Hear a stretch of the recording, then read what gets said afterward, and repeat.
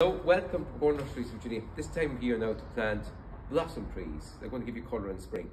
They've ornamental cherries. This is an ornamental plum, PRUNUS PISSARDII NIGRA. It's got pink flowers, lovely dainty pink flowers like that in spring. Not too blousy, so don't make a mess, you know, when they fall like some of the flowering cherries. And the foliage is deep purple like that. In the winter time, you can see the stems are really dark stems. So they're attractive when you have a nice bushy tree with colourful stems in winter. This is the time of year to plant them now. So you dig a hole twice the depth of the pot, put some super thrive planting fertilizer at the bottom. You need a little stake and strap as well, and then just some swell composting soil back in around. Secure it in place, and really tough hardy tree. What I like about it, it holds its leaf later into the autumn than many others. Right into well into October time, we've got a dark purple leaf on. Then it's ready for pink flowers in spring and dark leaves right through again until late autumn.